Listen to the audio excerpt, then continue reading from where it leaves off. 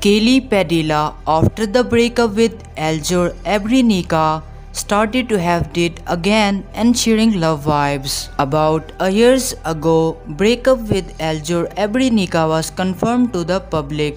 Kylie Padilla opened up on the status of her love life and disclosed that she is now dating again someone. She revealed that secret on May 26 when a TV anchor Nelson Canles asked her relationship status and asked if she is dating someone or not right now.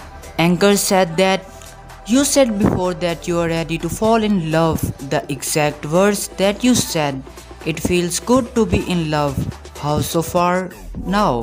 Are you dating?"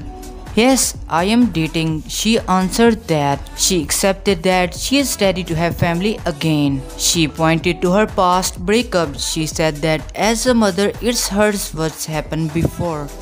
But maybe you need to do that to find your inner strength and also for us to have respect outside for being a married couple. She admitted that she suffered from anxiety in her past relationships. And she admitted that we are good friends now. She pointed to her ex. For your information, Kylie and Ebrenika separation was confirmed to the public by her dad, newly elected Senator Robin Padilla.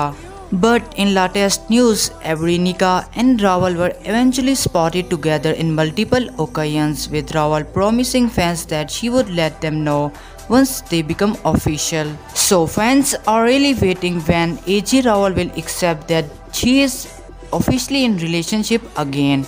We will meet in new amazing video. Until that, goodbye.